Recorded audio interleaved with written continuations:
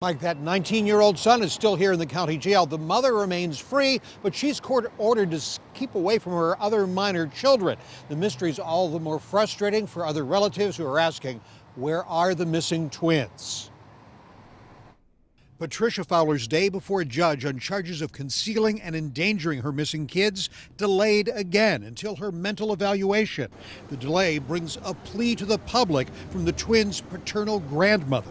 If anyone know anything about my twin grandchildren, please contact us and let us know, because they were really missed and loved.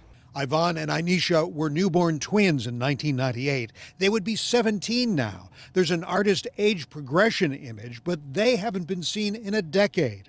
Grandmother Charlene Miller says Fowler once claimed the twins were with someone out of state.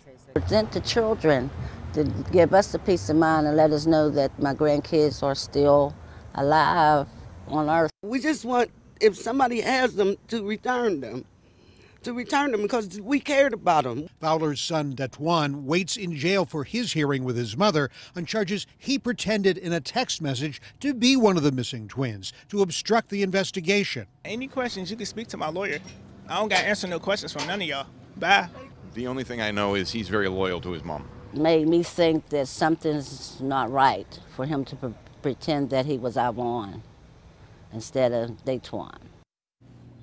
Patricia and Datwan Fowler will appear in court next on October 31st. We know that the father of the twins is in prison on an unrelated conviction.